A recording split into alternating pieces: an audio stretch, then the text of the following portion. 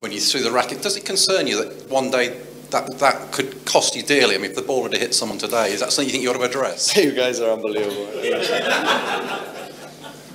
Why is it unbelievable? Yeah, because you're always picking this kind of things. It's incredible. You keep doing these things. You know, I keep doing these things. Why don't I get suspended then? I'm saying you were close, weren't you? That's what I'm saying. I'm close.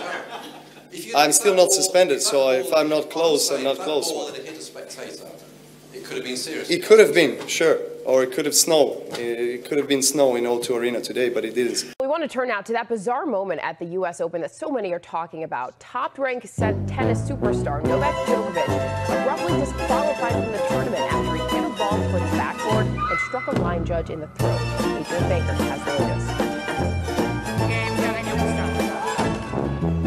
He was undefeated, now he's out. The #1 tennis player in the world ousted from the U.S. Open. Novak Djokovic hit a ball out of anger from the court, frustrated after losing a point to Spain's Pablo Carreño Busta, accidentally striking a lineswoman in the neck. You can see the star player immediately running over as she collapsed to the ground to see if she was okay. Medics running